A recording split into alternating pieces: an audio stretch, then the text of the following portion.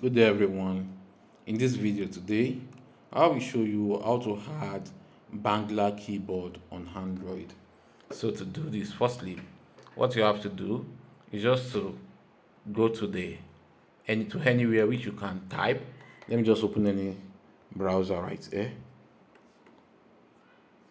Just go to anywhere where you can get the keyboard option.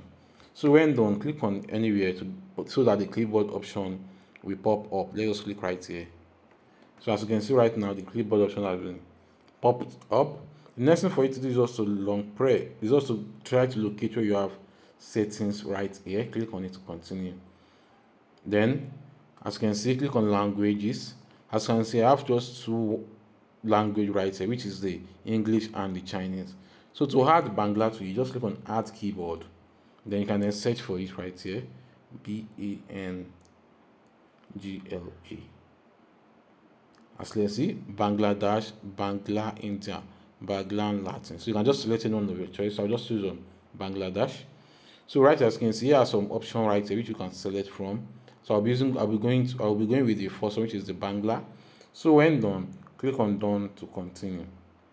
As you can see right now, the Bangladesh